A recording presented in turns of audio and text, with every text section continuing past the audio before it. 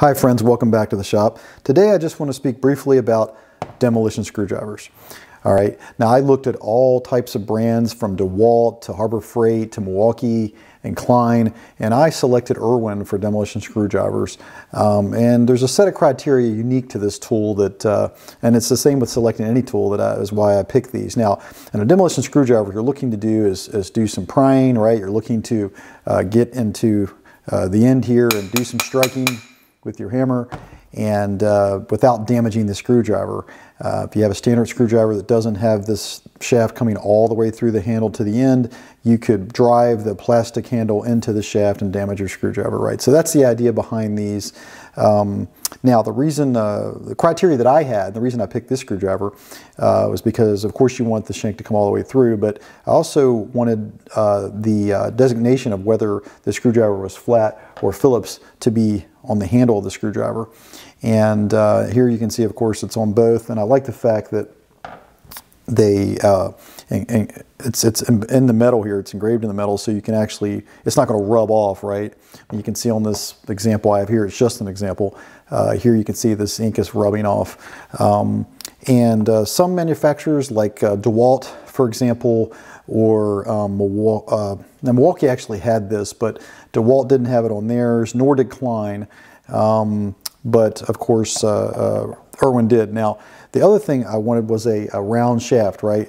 What I didn't want was a hex shaft like this guy here. You can look at this example and see. And why? Because typically you can tell on these, and it lines right up with the business end of the screwdriver. You have this flat edge, and then you have a sharp corner right here on these hex screwdrivers.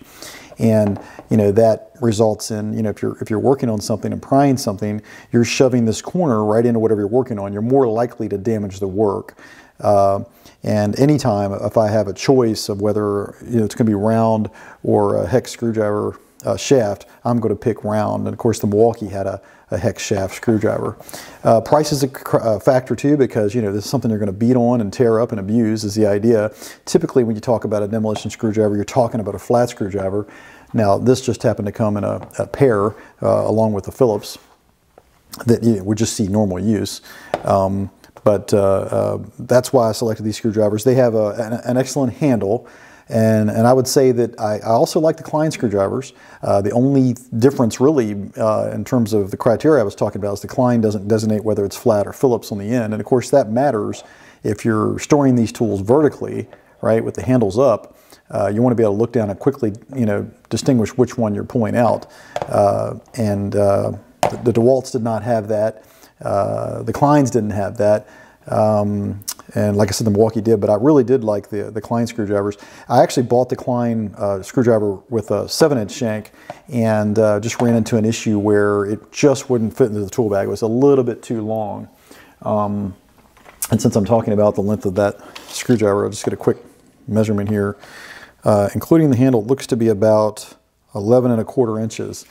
If you're looking for fitting this screwdriver into a certain location. But with that said, just a quick video on demolition screwdrivers and why I picked the Irwin. I don't typically pick Irwin, a brand, but sometimes there is exceptions, and I think this is a pretty good option. I think the Klein is also an excellent option too, based on the criteria here. Of course, like I said, the Klein won't have this designation on the end, so that's why these this set was ultimately selected. So with that said, please consider liking and subscribing, and we'll catch you on the next video.